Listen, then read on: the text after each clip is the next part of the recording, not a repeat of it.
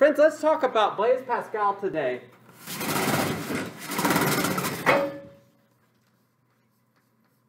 Blaise Pascal, like René Descartes, was a Frenchman. Okay, he lived sometime after Descartes. 1623 to 1662 are his dates. Okay, he was a polymath, did a bunch of different things in life. Primarily, he was well known as a mathematician. Did work on conic sections, parabolas, ellipses, hyperbolas, circles, those sorts of things, and understood at a much deeper level than anybody else what some of their geometrical features were. What else did he do? He designed the world's first calculating machine, so that was a predecessor of our modern computers, and actually a computing language is named after him as a result. He was involved in a variety of theological and philosophical disputes. He had practical engineering interests. He designed the first subway system in the world underneath Paris. The idea of trains going from this place to that place underground was his conception. Okay, unfortunately, he died very young, died at the age of 38 of what was then called consumption. We now call it tuberculosis. Okay, and actually did not finish the work that we have read for today, the Pensées. That translated means thoughts. Okay, it's French for thoughts. He didn't ever finish it. So it's an unfinished work. And it's just a series of vignettes. And by vignettes, I mean short little paragraphs or snippets of paragraphs, even, that articulate a certain philosophical thought, but that just leave it at that in kind of an unfinished state, and then that do not go on to piece it all together systematically. Okay, if you remember Descartes, when we were reading Descartes' Meditations, it's all very carefully constructed, meticulously built, this system where he talks about the various objections that can be made against his views and the reasons why he holds his views and so forth. Okay, that's not the way the Pensées is constructed at all. The Pensées is a series of just little snippet observations about life and about philosophy, about the human experience. Okay, this is partly by design. Okay, and so this is probably the first point that I should make about Blaise Pascal in addition to these background points. This is partly by design in addition to the fact that he died young and wasn't able to finish the work. It is by design because Pascal was a fideist. Fideism is the view that reason is bankrupt as a way of identifying solutions to life's problems and to the human condition. Fideism. Okay, if you have sat in this class and you have heard me lecture and talk about various different philosophers in history, and this guy believed that thing, and that guy believed this thing, and sometimes they contradict each other, sometimes they don't agree. You know, there are good arguments for God's existence, good arguments against God's existence. And if you have thrown up your hands at the end of these class sessions and you've thought to yourself, well, if you can come to contradictory conclusions through the use of your reason, what use is reason at all? Okay, if that has been your thought, then Pascal is your guy because he's like the anti-reason philosopher. Okay, he is the anti-reason thinker who thinks that reason is not able to obtain all the things that previous philosophers like Descartes and so forth thought that it could obtain. Okay, reason cannot lead us to truth, in other words. Reason is limited. Famously, Pascal said, the heart has its reasons that reason does not know. Okay, signifying his belief that there are other ways that humans can learn and know things that go beyond the use of our rational cognition. A couple other things biographically about Pascal. He had a sister, Jackie. Jackie was also highly educated, and we think many of the thoughts of the Pensées come from Jackie. Unfortunately, Jackie lived at a time when women did not publish, and so we do not have any work from Jackie. Okay, but we believe that she was actually a very important influence upon the ideas that are present in the Pensées. A couple other things about him. He was a very melancholy person, had a very melancholy temperament. So, for instance, he once described human life this way. Okay, he said, the human experience is like sitting in a room. And in this room, there are no windows and one door. And we're all sitting on benches. All of the humans are all sitting on benches along the four walls of the room. And we wait. And every once in a while, a big man in a black executioner's hood with a giant axe comes through the door. And he hauls one of us away. And then shuts the door behind him. And the rest of us wait. And we know that our turn will come. And we too one day will be hauled through that door.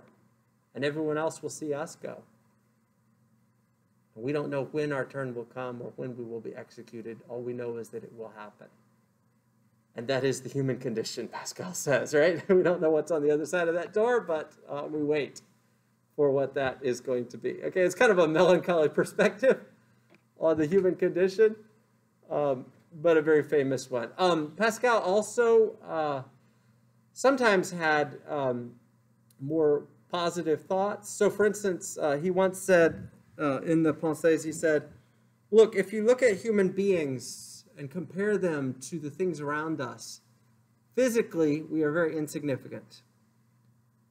Okay, if you look at us and compare us to the enormous features of the natural world that we see around us, the mountains, the rivers, the valleys, the forests, if you look beyond the earth, the sun, the planets, the stars, the galaxies, we are insignificant. Physically, we are insignificant. And these things are far more lasting than us. They were there before we were, and they will be there after we are gone. So not only are we far weaker than they are, yet we are also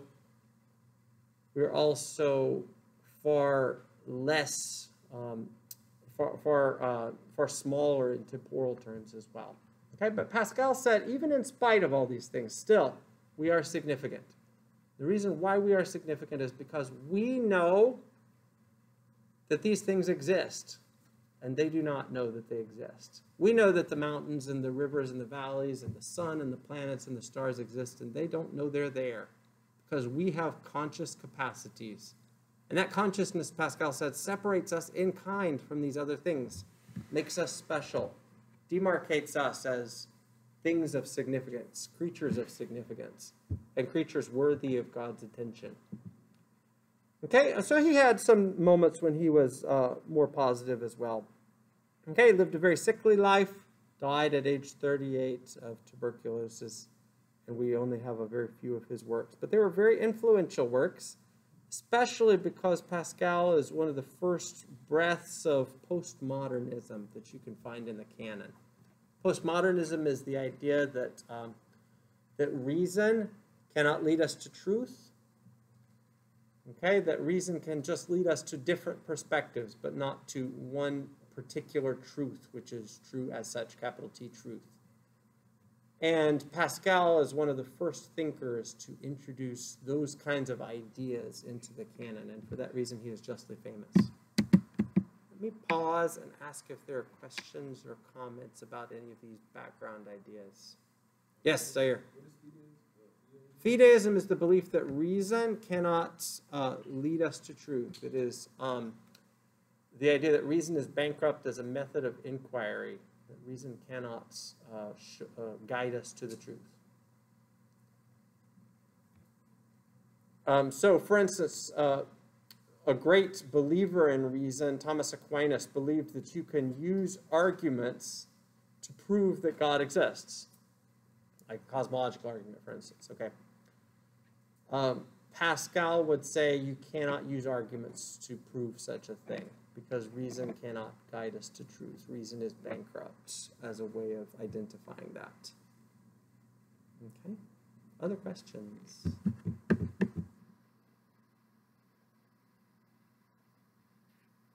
Has anybody ever been to France? For about 10 minutes? Passing through the airport. I have been to Paris for about 10 days some years ago. It was a lot of fun. I hope to travel again at some point. My wife and I have not traveled since we've had little kids. It kind of shuts down your travel for a few years. And then there's the pandemic, of course, too. But maybe at some point in the future I can go back. And Paris was really, really nice.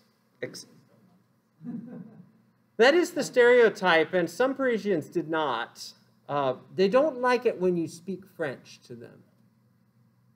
So, you know, here I am, English speaker, and I try to like muddle along in my French, and they immediately switch into English. They just don't like talking to you in French. My French is really, really bad, too, so there's that to contend with. I'm sure they could tell right away that I was a poser. Okay, let me talk a little bit now about the most famous contribution that Pascal made, or at least what we'll talk about in this class. Okay, and that is the wager.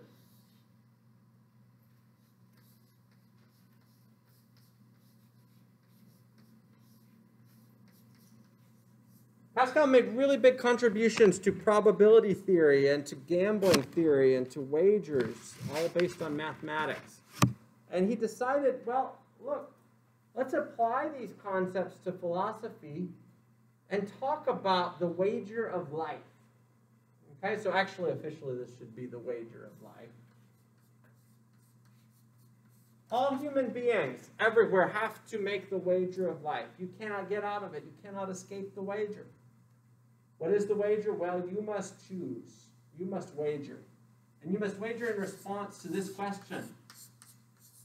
Does God exist?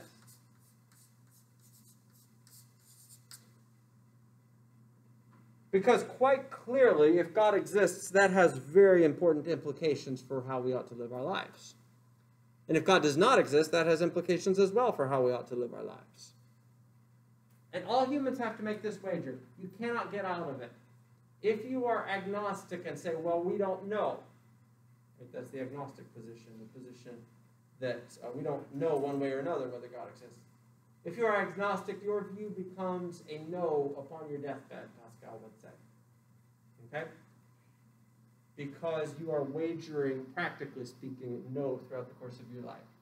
Does God exist? Well, there are several different scenarios here that we can look at as we think about this wager. And let's actually illustrate them in the form of a matrix. You can wager yes, or you can wager no. And the outcome could be yes. In other words, you die and you wake up on the other side, yes. Or the outcome could be no, God does not exist. Okay, so there are four options, according to Pascal.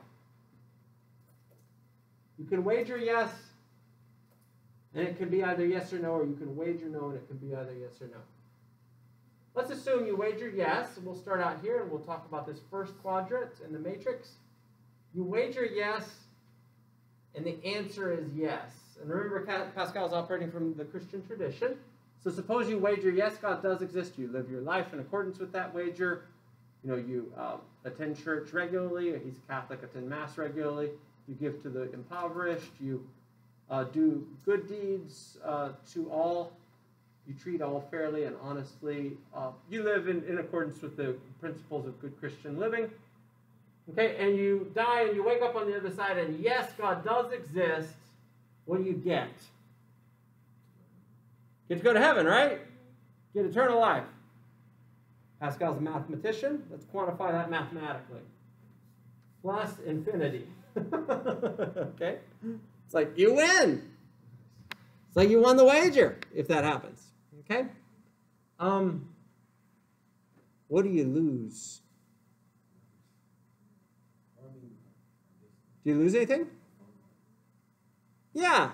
You lose on the things that you could have done, right? All the taxes you could have cheated on, right? The little ladies you could have abused and exploited, and you know the slum dwellings that you run as a landlord, right? Those kinds of things. Okay. Could have slept around a lot more, right? We'll say minus 100. We'll assign that a mathematical value as well. But notice that those are all finite losses.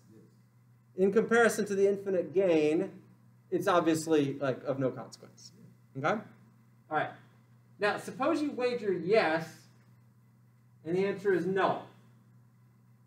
Okay? So you die, and Pascal thought if the answer is no, then you're never going to find out, actually, because you're just going to probably, he thought the other alternative is that there's just no waking up on the other side. Just dying is the end. Like that's just it, right? So you actually never find out. Okay, but suppose you wager yes and the answer is no. You lose all of the things you could have done, right? Every sin is sweet for a season, sweet for a period of time, before the consequences set in. Okay, you lose all those sweet sins that you could have done for a short period of time before the consequences. Do you get anything? Well, I mean, yeah. You get some things, right? We'll assign it a numerical value that's less than the minus 100 so that it can signify you losing the wager. For instance, I personally am a happily married man, faithful to my wife. I find this to be a very attractive lifestyle. Okay, and I think I'm actually happier than I would otherwise be if I were a swinger. Okay, or pursuing some sort of a looser lifestyle. So some would argue, a lot of philosophers in the tradition have argued that virtue is its own reward, right? And actually, Aristotle, for instance, said a life of virtue is actually more enjoyable than a life of vice. If it is more enjoyable, then we should assign it a value greater than the minus 100 on an absolute basis. But for the sake of illustrating the loss of the wager, I'm going to assign it a value less than the minus 100, suggesting that a life of vice is more fun than a life of virtue, okay? For what it's worth. Okay, this is kind of fun. Suppose you say no, you wager no, and the answer is no. Okay, so we're now here in this quadrant. Suppose you say no and the answer is no. You've won the wager, right? You won. What do you get? Oh yeah, you get lots of things, right? Right? You get all the enjoyable sins that you always wanted to do and weren't ever able to do, and now you can do them because God's not going to punish you for them, right? Okay.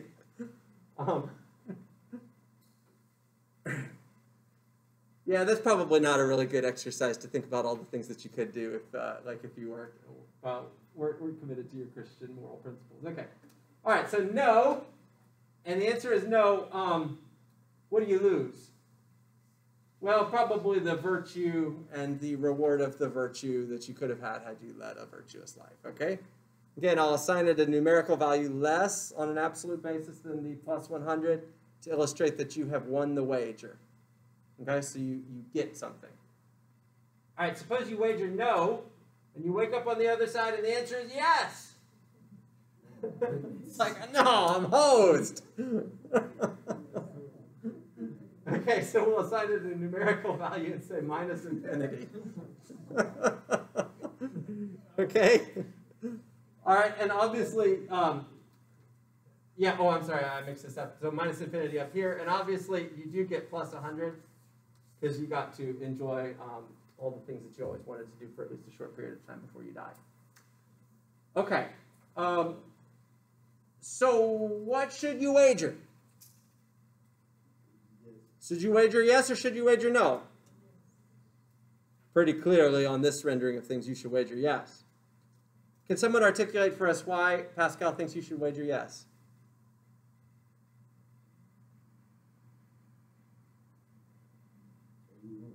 Yeah.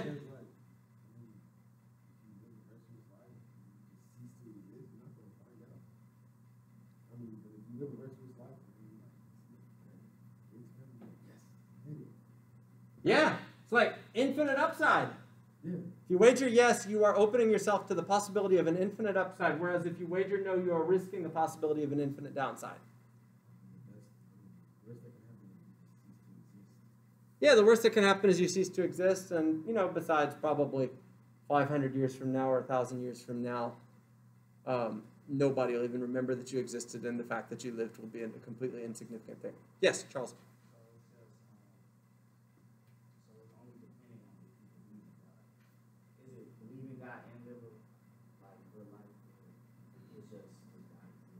Good question, right? So Pascal said if you don't believe in God, act as though you do. Go to Mass, say the prayers, give charitably, and over time you will find belief arising in you. So For Pascal, belief is not something that, in fact, actually, I'm glad you raised that. This is an interesting topic. Do you guys think you can control your beliefs?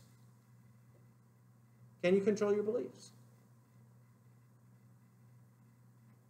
Okay, because there's actually a dispute among philosophers about whether this is possible.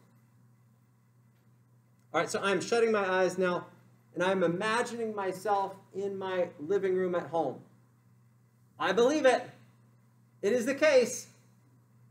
But quite clearly at the back of my mind, I realize this is not the case. And I know that I'm telling myself a lie in my mind when I do that. So that seems to be a belief I can't control, right? But like I tried by an act of will to believe it. Yeah, but there's trying to believe, and then there's the actual. Okay, so here's the question, right? Can we, by an act of will, can we trying, suppose you don't believe in God, can you, by an act of will, can you try really hard and come to believe in God as a result of your act of will? So some philosophers would use examples like what I just gave and say, no, actually, we cannot, by an act of our will, trying really hard, believe anything. Beliefs are not under our control, they would say. What do you guys think of that?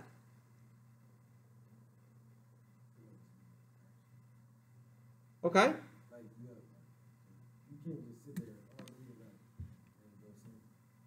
Right.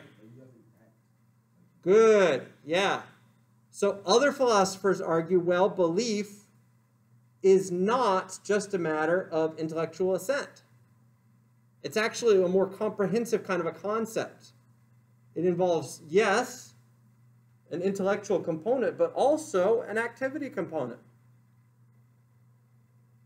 Okay, I believe that my marriage is a very valuable thing. I believe that my marriage is a source of great stability and truth in my life. As part of that belief, I act on it.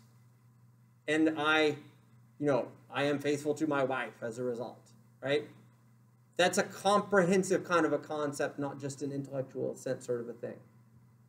Okay, Pascal thought of belief in the more comprehensive terms. So he said, basically, if you go to Mass and you say the prayers and you read the scriptures and you give to the poor, this is evidence that you are actually articulating your belief. Right? And the intellectual assent, the feeling, as it were, of believing God exists is something that will follow. It will follow the action. Because he thought that feeling and emotion is something that just kind of trails actual truth. And so if you find yourself unable to believe in God, but you want to believe in God, act as though you do, and you will come to believe in God by virtue of the fact that belief is a comprehensive kind of a concept. Does that help a little bit, Matthew, with what you were saying earlier? I don't think belief is actually something, in terms of an intellectual assent sort of thing, something I can control in the moment. Okay, but I wonder if it's something that I can control over a long period of time through habit. I don't know. Yeah.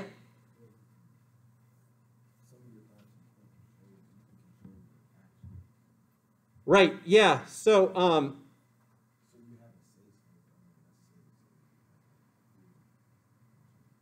yeah, for sure. Yeah, thoughts are weird things. Thoughts partially seem to be under our control, but hardly ever are thoughts like fully under our control. Okay, so for instance, I have this recurring dream that I have from time to time when I'm asleep. And that dream is that we've lost the house and that I and my family have woken up and we are now under a bridge on a street in Houston and it's raining.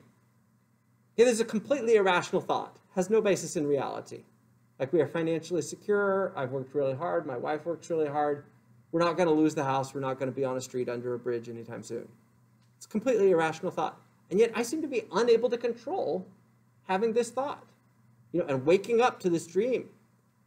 And for a few minutes as the dream dissipates, believing this to be the case, as I'm still half asleep at night. some would argue that thoughts are not under our control. I guess the view there that I've come to hold and that I found convincing in the philosophical tradition is that thoughts are kind of under our control. They're kind of under our control. So imagine an illustration, right? You guys have all seen before somebody use a bullwhip, yes? Like flick a bullwhip, and like the whip like ripples and snaps at the end, yes? Everybody's seen this happen before, or at least can visualize it happening? Okay, somebody who's flicking a bullwhip cannot control the precise location of the end of the whip. But someone who's flicking it can kind of generally control where it's going. And that's, I guess, the view of thoughts that I found to be most convincing, is that thoughts are generally under our control, but not precisely under our control. Okay, so generally speaking, what you put into your mind will be what you get out of it. Generally speaking, if you, put constructive things or rigorous things into your mind will improve. Generally speaking, if you put junk into your minds, the McDonald's of the soul type fare that in a lot of entertainment feeds for us, right? Then your mind will, it'll deteriorate as a result, generally speaking, but not precisely. Because it's the sort of thing where it's kind of a sort of a general kind of an influence. Is that a hand? I said it? Cool. All right, so Pascal thinks you should take the wager. He thinks you should take the wager because you are opening yourself up to the possibility of infinite upside, while if you were to say no and not take the wager, not assent to the wager, you are risking the possibility of infinite downside. Let me throw this out there now and ask for objections to this very famous wager of life. I'm going to list 3 up here on the board, but I want to see if you guys have any objections that immediately come to mind as you look at this philosophical matrix. Objections to the wager. Yes. Say here. You already said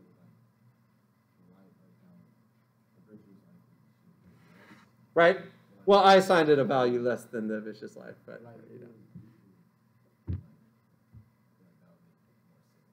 Oh yeah, well, so I actually personally believe, I agree with Aristotle that virtue is its own reward. And I think my life is better because I'm not a shoplifter. I think it's actually better because I don't cheat on my taxes, and better because I'm faithful to my wife than it would otherwise go. But I can see where a case could be made for saying, if you didn't get caught for your shoplifting, you could make your life better off by virtue of lifting clothes or whatever you wanted to shoplift. Assuming that you never got caught. Yeah, and assuming also that you could dull your conscience. There's that as well. So, so if you get plagued by your conscience for the next few years after your shoplifting spree. You also got to be able to go home every day, see your kids, see your wife,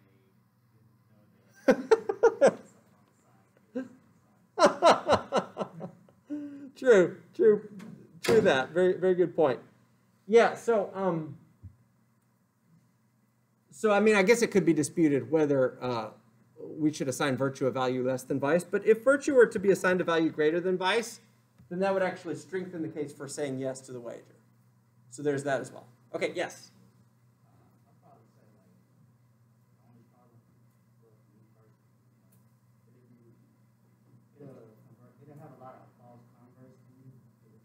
Good.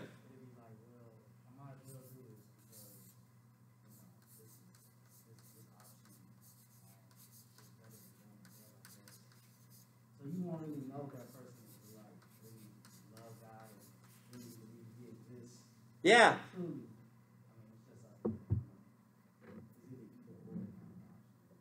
That's a great comment, man. I'm so glad you shared that. That's in fact the first objection, is that the wager is cynical. Basically, Pascal seems to be saying you should believe in God because of what you can get out of it. Right? So, you want to get as much as possible. So you should believe in God. But, you know, if you're a good Christian, right, you know that we're taught that self-interest is a dangerous kind of a perspective. And while we have to think about self to some extent, still, we need to care about others and look after the interests of others alongside our own interests. And loving God and obeying God just so you can maximize self is probably not a good idea and a sign of a pretty immature Christian faith. Okay, instead we are taught by the Christian scriptures and by the theological tradition that God should be loved because God made us, and we, you know, we exist to glorify God and to honor God and to use our lives as a way to enhance His glory, and that should be our motivation, not just for the sake of self-interest. Okay, so the objection is that the wager is cynical, and as Charles rightly mentioned, will lead to a bunch of people behaving as if God existed so that they could maximize self-interest. Okay, and if this is, I agree, I'm convinced by that particular objection. If this is the only reason you believe in God, that's pretty thin.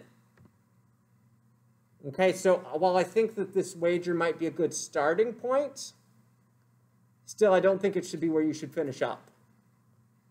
Okay, and while it might be a good starting point to, you know, get people who otherwise wouldn't be interested in faith to think about the possibility of belief, still, if that's where they end up, that's probably not a sign of growth, personally speaking. Okay, so that's a good objection. All right, here's a second objection. The wager doesn't prove the Christian God.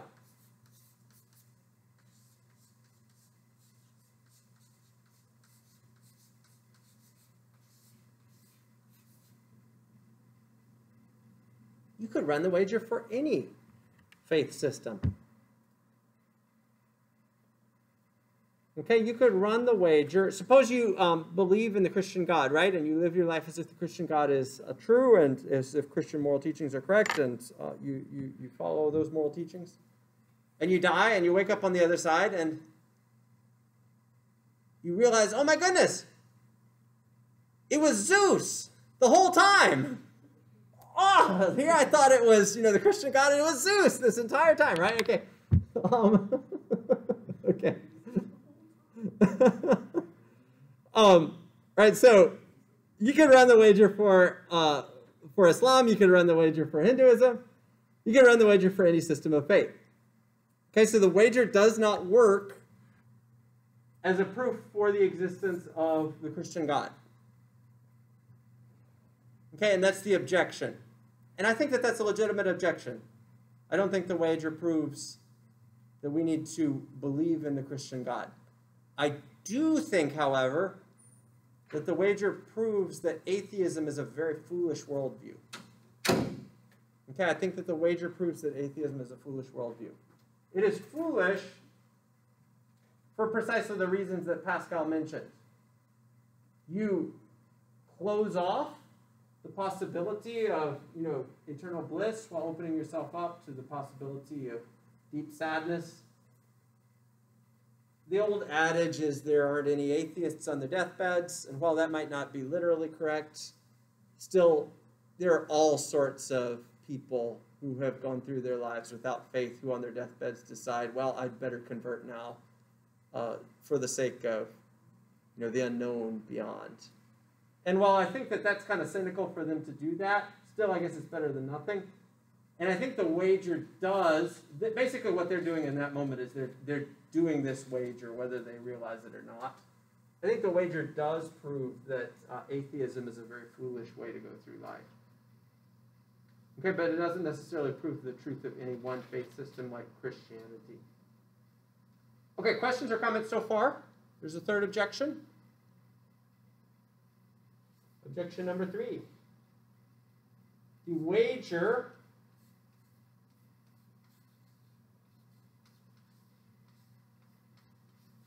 requires other proofs. It is a dependent argument for God's existence. It's a dependent argument for God's existence. Okay, if the probability of God's existence is 0, suppose the probability of God's existence is like nil. There is no probability that God could exist at all. Then the wager doesn't work. Okay, the probability of God's existence has to be greater than 0. The implicit kind of background here is that it's 50-50. Pascal, of course, would not think that it's 50-50 at all. He would think that the balance of evidence is much greater than that God exists. But suppose that the probability of God's existence is much less than 50%. Suppose the probability of God's existence is 1%. Okay, 1% on a decimal rendering is 0.01. If you multiply the probability of God's existence by the potential outcome values, then it quickly becomes clear what you should wager. So 0.01 times infinity equals what? Infinity, right? Okay, whereas 0.01 times minus 100 equals what? Negative 1. That's cool, that's cool. All right, so pretty clearly, if the probability of God's existence is any value greater than 0, you should wager yes. Even if the probability of God's existence is only 1%, you should wager yes. Of course, Pascal thinks that the probability of God's existence is far greater than 1%. But if it is even just 1%, you should still wager yes. The wager, though, does not work if the probability of God's existence is 0. For that reason, the wager is dependent upon other proofs of God's existence. In other words, other proofs like what we've looked at in this class, the cosmological argument, or the ontological argument, or the teleological argument, they need to be used in order to establish some probability of God's existence that is greater than 0 in order for the wager to be functional. Okay, so if as you inspect your minds, maybe using the teleological argument, let's say, you think to yourself, yeah, the probability of God's existence is probably greater than 0, maybe even much greater than 0, then that's sufficient grounds, Pascal would say, for you to be able to choose yes on the wager, for you to be justified mathematically in choosing the yes on the wager. Okay, so as long as that probability is made greater than 0 by other arguments, then the wager works. But the wager fails to work. It ceases to function if the probability is indeed 0 and not, at least to some extent, demonstrated by other arguments. Okay, so those are 3 objections. None of them actually refutes the wager. The wager has actually never been refuted as such. But all of them suggest that the wager maybe doesn't accomplish as much as we might initially think that it accomplishes when we first inspect it. Okay, it maybe creates bad character states in people sometimes. It doesn't prove the Christian God, although it maybe proves atheism to be foolish. And it is a dependent argument, but not one that can stand on its own independently of any other arguments, because it requires other arguments to have proved that God's existence has at least a probability greater than 0. Okay, are there any questions or comments about this? Reflections or observations? What do you guys think?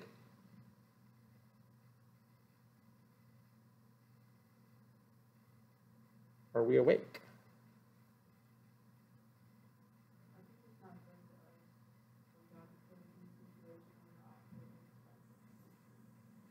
Okay, can you speak up just a little bit, Tiffany? Because I'm having trouble hearing you through your mask. It's not fair to us for God to put us in this situation, but then I lost you.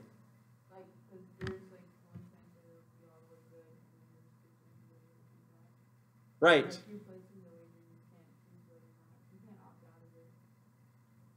Right, yeah, so Pascal thinks that we have been placed in a situation where we cannot opt out of the wager. That is correct. A good God would not put us in that sort of a situation? I think that's an interesting comment. I think that's a very good comment.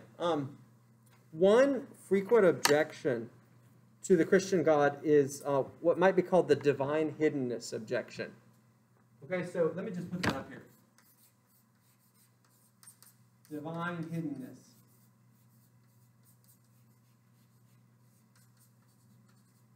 Again, the objection goes like this. Why all the secrecy? Why all the hiddenness? Why doesn't God just reveal himself? And, we would be convinced and we would all obey and live happy, flourishing lives if he did that. Like, why all the secrecy? Why doesn't God just reveal himself? Yes, Charles.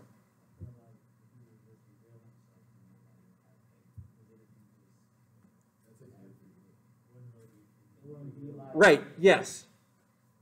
Yeah, you're absolutely right. That's the standard response that philosophers in the tradition have given, is that actually if God were to do that, that would be undermining our humanity. Because our free will, our ability to freely choose, would be completely compromised by that. We would have no choice but to believe in God. And so we'd be completely, if God reveals himself in all his glory or something like that, we'd just be overwhelmed, flattened immediately or something. Right? And we wouldn't be able to actually be fully human. We'd be completely compromised. Our free will would be completely compromised. For that reason, philosophers have argued God chooses hiddenness. Okay, God chooses, the cloak and dagger stuff, where you have to infer God's existence by looking at the complexity of creation, the complexity of the surrounding world, or the we'll look at another argument that Pascal advanced and was familiar with, the moral argument. You have to look at certain, certain features of the human existence and of the human condition in order to infer God and God's being the case and that sort of thing.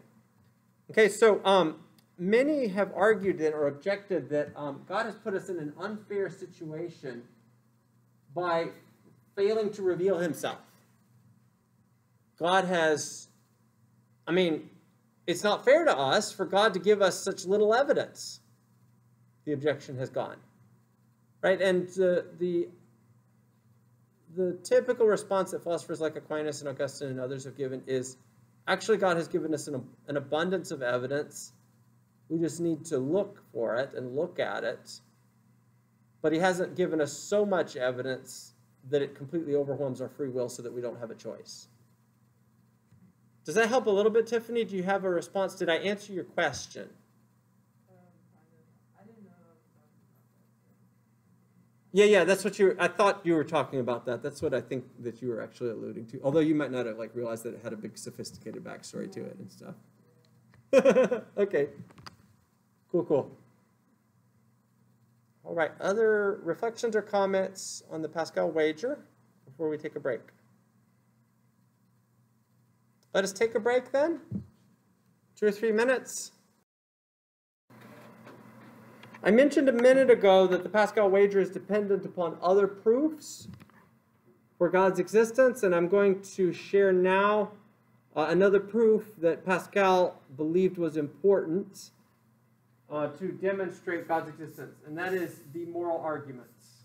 Okay, so the wager is dependent upon arguments like the moral argument. What is the moral argument? Well, let's look at its premises.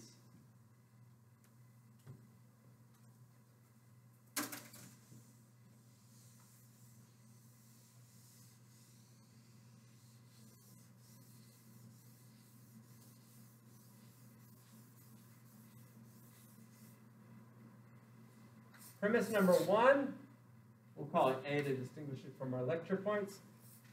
Morality exists.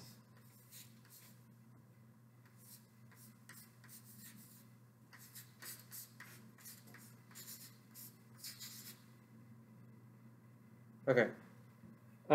Premise number 2. God is the best or only explanation for morality. Oh, come on. Much better.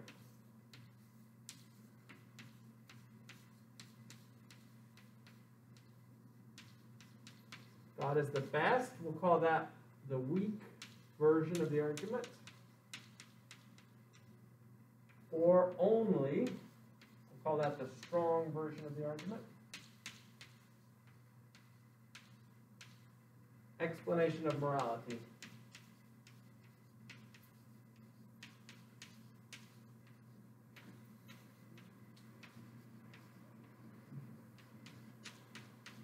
Therefore, conclusion, God exists.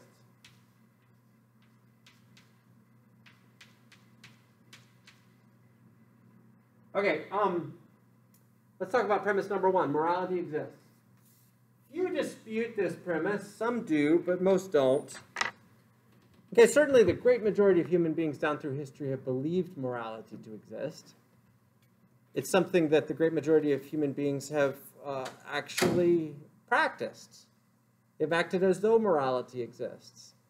Okay, sometimes you'll meet human beings who say that it's all so, they're such hard-bitten relativists, they say, well, it's all just made up, it's a fiction, no real morality exists. Okay, if you meet such a person in life, here's my advice to you.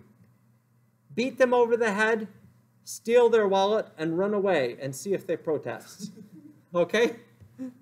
If they protest, that is a sign that they do not, practically speaking, believe what they have just told you, namely that morality is a fiction, because they have felt themselves to be violated in some way. And if they feel themselves to be violated, then they're acting as though some sort of objective moral something, independent of their will or of your will or of all of our individual wills, exists and is the case. Okay, so most people then have not disputed premise number one, that morality exists. Again, that's something that's just kind of taken for granted most of the time in inspections of this argument. And again, to reiterate, the vast majority of human beings have lived their lives as though morality exists. Okay, so let's look at premise number two. God is the best or only explanation of morality. Let's start with the second, only explanation of morality, the strong version of the argument. Okay, I don't find the strong version of the argument convincing. I don't think God is the only possible explanation of morality. I think there are other possible explanations of morality. Okay, so for instance, let's suppose we're all naturalists. A naturalist is someone who believes that there is no other thing, no spiritual realm, nothing beyond nature. Okay, on naturalism, what might be the explanation of morality? Where does morality come from? From us? Okay. From natural law? Okay. All right. Any others? Yeah. Conscience? Okay. So if you don't believe that God exists, then you got to come up with some other explanation for this phenomenon that we call morality. Where does it come from? Okay, and these are all, I think that these are all legitimate possible explanations. The dominant explanation, apart from theism, is called evolutionary naturalism. Okay, and let me explain how it works. On evolutionary naturalism,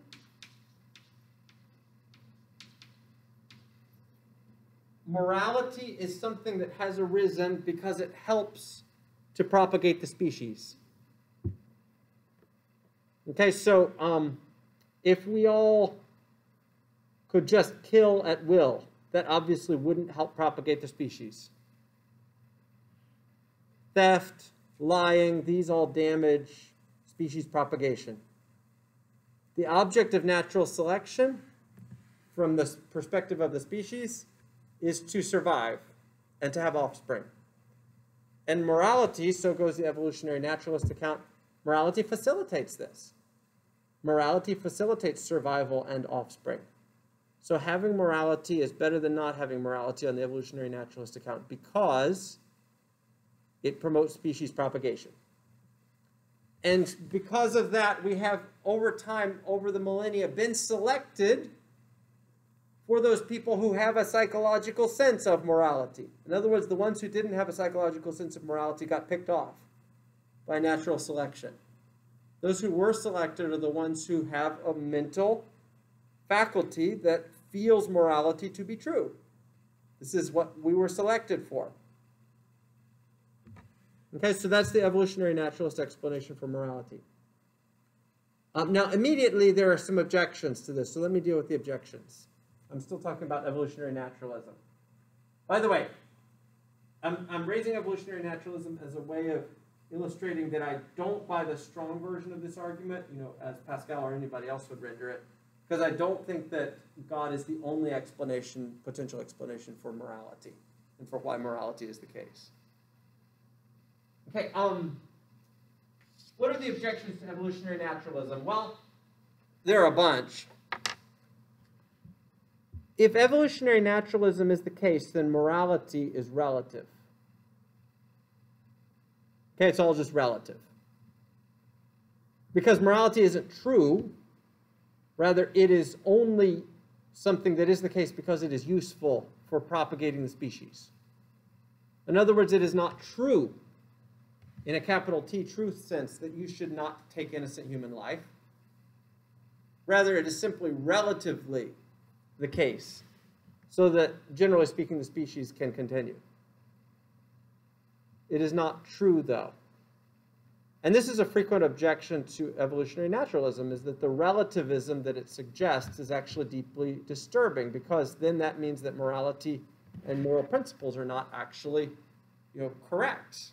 They're just contingently the case. Matthew. So really, Thanos would agree with evolutionary naturalism because there's, in his view, too many people, it's extinction. There's too many. There's got to be a culling, so it's okay to kill.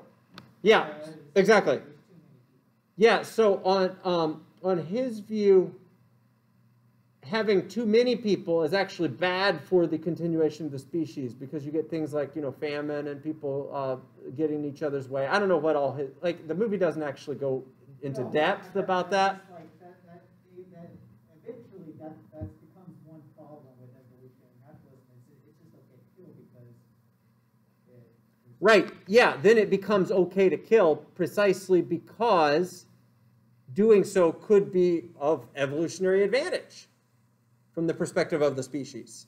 Yeah, so that's a great point. And that's really disturbing to a lot of people, that that's an implication of this view. Okay,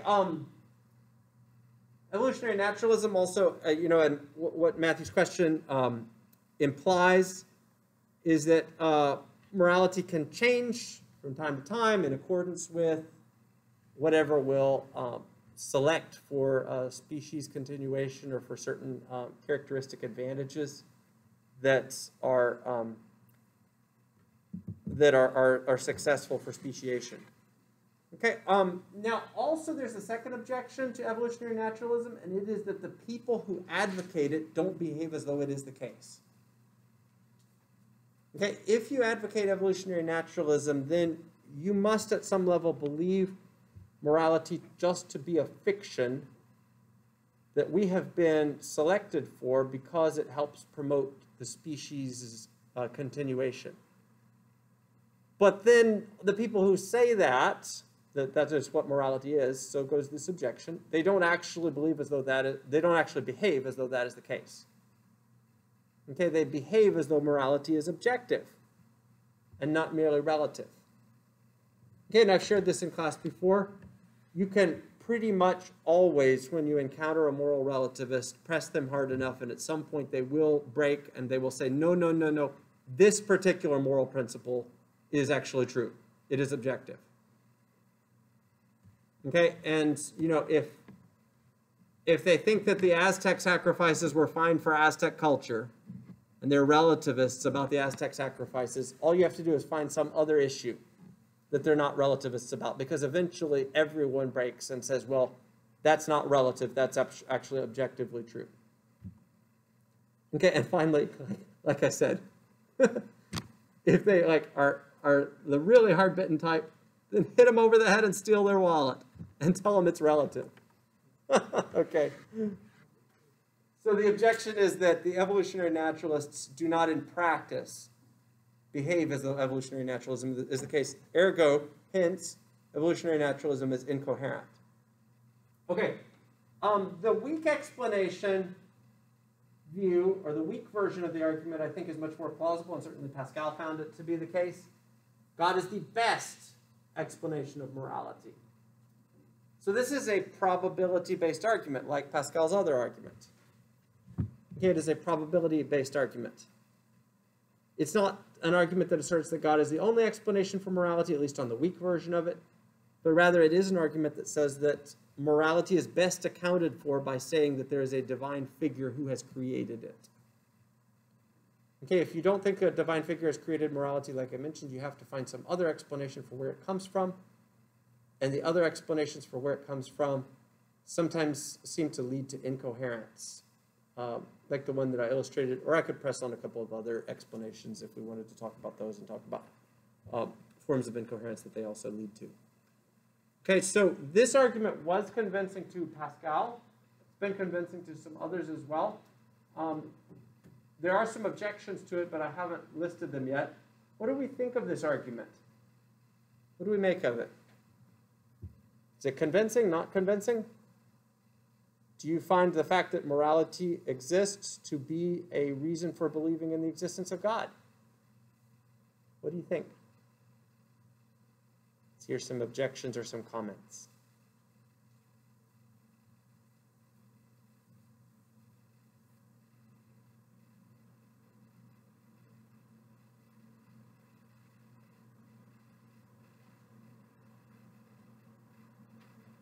Please, someone say something.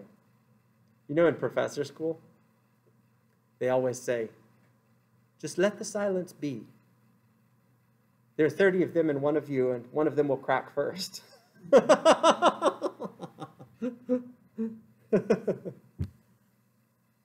Reflections on this argument. What do you guys think? Do you find it convincing? Do you find it not convincing?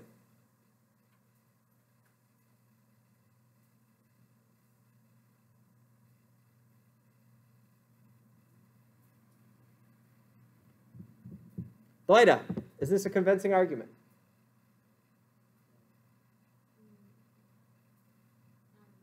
You don't know. Okay. Esther, is this a convincing argument?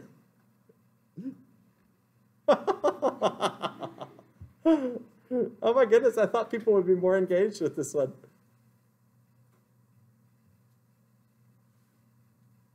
Okay. All right, well, let me then talk about some objections, okay? So I personally find this argument to be convincing. I think that the existence of morality is actually a reason for believing in God's existence, okay? But there are objections, and those objections primarily come from the kinds of considerations that I just mentioned when I described evolutionary naturalism. Okay, we can come up with other explanations for this phenomenon of morality. So apart from evolutionary naturalism, we could argue that morality is just a fiction that we all have decided upon. Not that evolution has selected for us, but it is a group fiction that we've all decided upon. Okay, so this is an alternative explanation of a potential objection to the argument, and that is that the source of morality, or the explanation for morality, is that it is a group fiction. Okay, if it is a group fiction, okay, let me describe the group fiction view for just a minute more before I poke at it. The group fiction view holds then that there's no truth in morality. It's a fiction that we have come up with so that we can better live together and keep everybody under control. Because quite obviously, if it got out that morality was just a fiction, then we'd have a whole bunch of people acting out and doing other things than behaving as they should, and this would cause all sorts of social problems. So the fiction continues and is propagated institutionally and supported by authorities and so forth. Okay, let me poke at the group fiction view. If it is a group fiction, if that is indeed the case, and that's the explanation for morality, I don't see any reason why I or anybody else should be moral. Like, seriously, if it's just a group fiction, why conform to the group? Like, what advantage is there in conforming to the group, especially if you can, as a lot of people do go through life doing, if you can present the appearance of being moral while not in fact being moral. So if you can appear to be conforming to the group fiction while actually not, and telling lies or cheating or doing whatever you want to do, if you can appear to be conforming while actually not conforming, then you can almost certainly get through life better and be more successful than you would otherwise be if you did conform, because the group fiction is limiting to us. Okay, so if it is just a group fiction, I think there's a serious motivation problem. If it is just a group fiction, I don't see how you can convince people to abide by it. Okay, yourself, myself, or any of us to abide by it. So I think the group fiction explanation for morality succumbs to the motivation objection. It strikes me as being, in fact, deeply debilitating to the group fiction view. Why be moral? Well, the group fiction view really has no good explanation for the why be moral question. Okay, shoot, I'm out of time. Okay, questions or comments about the group fiction objection?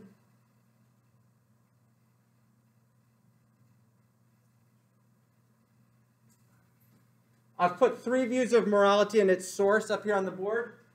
The view that it has a theistic source, the view that it has an evolutionary naturalistic source, or the view that it is a group fiction that we've come up with. Are there any reflections on any of these 3 sources?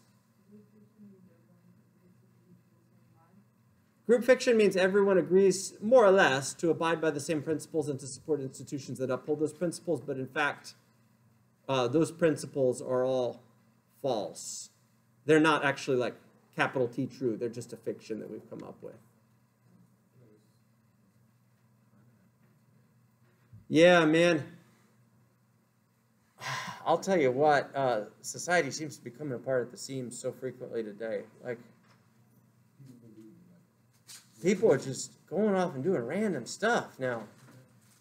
And I wonder if it's because they don't believe, a lot of them don't believe in God, or don't believe that, you know, there's some sort of a cosmic moral system. It's just like them. And it's scary. It's really scary when a large population